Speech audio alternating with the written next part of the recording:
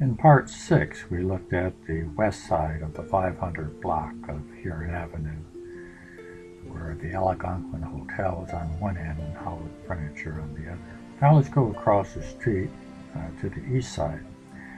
As we go further out of town, we'll find fewer and fewer pictures, but I think there'll be enough to bring back some memories.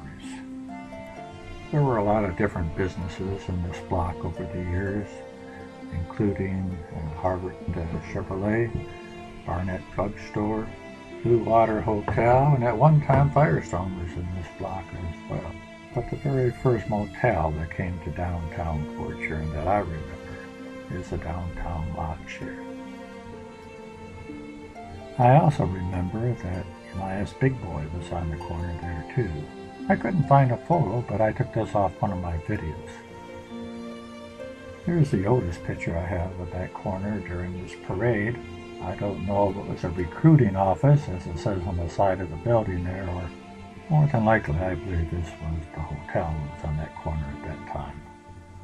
And as we continue down Huron Avenue, we cross Bard Street and we go into the 600 block of Huron Avenue. In the 40s, I remember custom-built tires being on this corner. And then a little further down was Andy Vaughn, Oldsmobile and Cadillac dealer.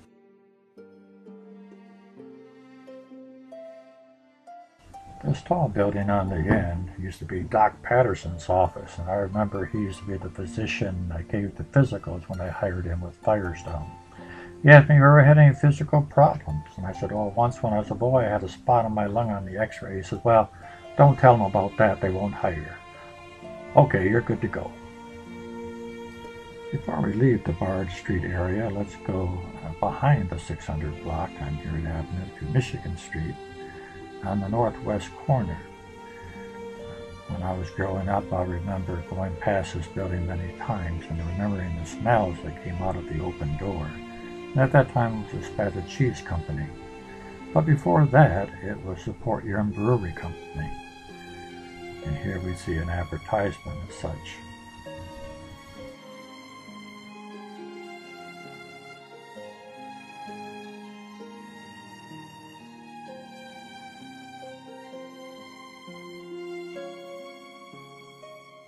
Now going over to the 600 block on the west side of Huron Avenue, we see a very familiar building to all of us, the Salvation Army Citadel. This is what it looked like when I was growing up, and the bottom floor always had some type of business in it. Here we see Flood's vacuum cleaners, and over on the other side we see the barber shop.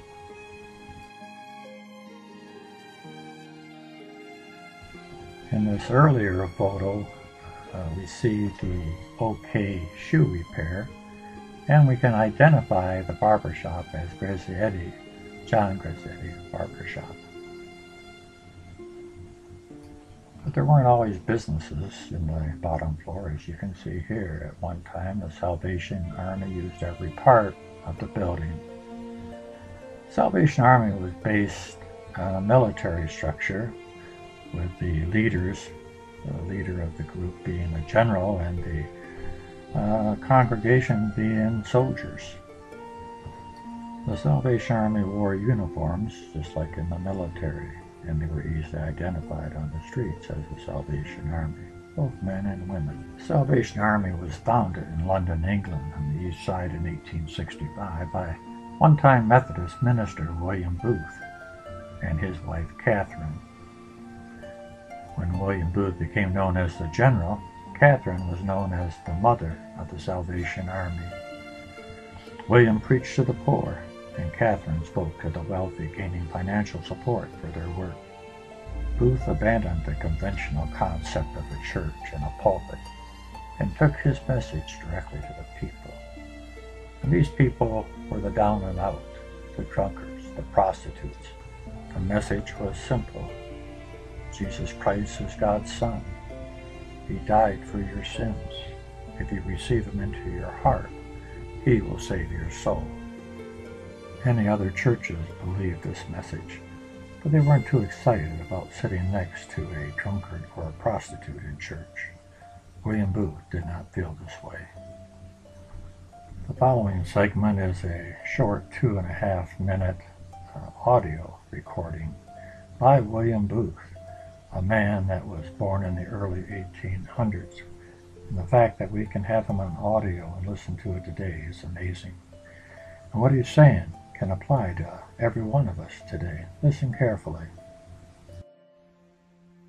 I am glad you are enjoying yourself. The Salvationist is the friend of happiness. Making heaven on earth is our business. Serve the Lord with gladness is one of our favorite mottos. So I am pleased that you are pleased. But amidst all your joys, don't forget the sons and daughters of misery. Do you ever visit them? Come away and let us make a call or two. Here is a home, fixed in family. They eat and drink and sleep and sick and die in the same chamber. There is a drunken hovel, void of furniture, wife a skeleton, children in rags, father maltreating the victims of his neglect. Here are the unemployed, wandering about seeking work and finding none. Yonder are the wretched criminals, cradled in crime, passing in and out of the prison all the time. There are the daughters of shame, deceived and wronged and ruined, traveling down the dark incline to an early grave. There are the children, fighting in the gutters, going hungry to school, growing up to fill their parents' places. Brought it all on themselves, do you say? Perhaps so. But that does not excuse our assisting them. You don't demand the certificate of virtue before you drag the drowning creature out of the water, nor the assurance that a man has paid his rent before you deliver him from the burning building. But what shall we do? Content ourselves by singing a hymn, offering a prayer, or giving a little good advice? No. 10,000 times no. We will pity them, feed them, reclaim them, employ them. Perhaps we shall fail with many, quite likely, but our business is to help them all the same, and that in the most practical, economical, and Christ-like manner. So let us haste to the rescue, for the sake of our own peace, the poor wretches themselves, the innocent children, and the Savior of us all. Wow, what a message. Is it more important that we share a love of old buildings, or is it more important that we share the love of Christ with others? And one of the ways that the Salvation Army shared their message was with the Salvation Army Band. It wasn't unusual at all in the 30s and 40s to see this band on street corners. Here they are across from the old Greyhound bus station in Limahong Chop Suey. But they would play and people would gather and listen, and then for a while shortly after that they would share their message of Christ's love and forgiveness. William Booth described the organization's approach this way. He described it as the 3 S's. The 3 S's best express the way in which the Army administered to the down and outs. First, soup. Second, soap. And finally, salvation. Just to the south of the Citadel, where the parking lot is, there was a hotel there for years. There were some smaller businesses on the bottom floor, but mainly it was a hotel. It was the McCormick Hotel, and later became the McCormick Apartments. And before that, it was the Briggs House or Briggs Hotel, and then the Wagner House, or the Wagner Hotel. There was another fire that justified the name that Port Huron had of Matchstick City. A couple doors north of the Salvation Army was a building I remember, this building here, but I remember it as Kaywood Auto. Kaywoods carried the Buick line as well as the Rambler line. As we go up to the 700 block on the east side of Huron Avenue, we see these stores. I was surprised to see the Wolverine Market here because when I was growing up, Wolverine was on the opposite side of that street, right across from it. And next We have this picture here, which basically shows what I saw growing up as I walked down that way. I had the restaurant, Pittsburgh Paint, and this house, this is Walsh Estate, if you look at the sign. But in the directory it says it was owned by Joseph Walsh, who was a trustee. This is directly across the street from that on the west side, and this is where the Wolverine market used to be. And then just to the right of that there, that white building you see there, originally that was a home that was Hank Snyder Marina. But I remember at Christmas time they had a very nice display of Lionel trains in there as well. And on the north corner of that block, on the corner of Glenwood and Huron, when I was growing up, we went by B.F. Goodrich every day. That was Cliff Lane, B.F. Goodrich. I got my first set of Porta-Wall tires here for my car. And for you that don't know what Porta-Walls were, those were white rubber strips that made your tires look just like the white wall tires that you bought. And on this picture here, looking down Pine Grove to the south, you get a little different view of the B.F. Goodrich store. And right across the street from B.F. Goodrich, you can see the Texaco sign. That was Keener's Texaco, and that was there for years. Here's a more current view of it today. At this intersection here of Glenwood and Pine Grove and Huron is where this picture here was taken.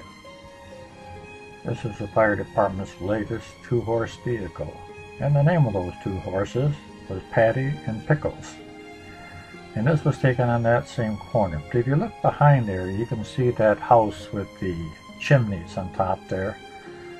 That house set back just off the corner of Glenwood and Pine Grove and Huron. This was the James Golden's residence. It was one of the very first homes built on the newly platted Fort Gratiot Reservation. He was a banker and wholesale liquor merchant, and in the late 1800s he contributed to the growth of Port Huron. Here's a sketch of what it looked like during that time period. Beautiful home, beautiful setting. And right next door to the north sat this home. This was known as the McLaughlin home. It was built in the late 1800s. It's a 4-story brick home. And as you can see today, it's the lone survivor in the once fashionable block on Pine Grove between Glenwood and Stanton. On the other side of the street, on the northeast corner, I don't have pictures, but this is where the Beasley School of Music, or the House of Music, was. And many of you might remember taking music lessons there. And then about a half a block down, you see these white houses here. The one on the left used to be a tourist home. It was called Windsor Tourist Home. And right beside it, there used to be an alley that went all the way through to Michigan Street. I'm familiar with that because we lived on that alley in Michigan Street. And we'll swing around there and take a look at the change here in just a second. This is what the alley looks like from Michigan Street, or what used to be the alley. And this is what it looked like when I was growing up. That's a picture of my father and my sister and myself sitting on the car. And you can see the alley goes through there, looking west to Huron Avenue. And then right beside the alley, facing Michigan Street, was our house, which is this picture here. A lot has changed since those days. If we go back further down the block, going south again, to the corner of Glenwood and Michigan, on this corner here, this used to be where the Jackson School was. In our next video, we'll go back over to Huron Avenue and go all the way to the end, and we'll look at this building here as we go by, and then we'll take a leisurely walk through Pine Grove Park.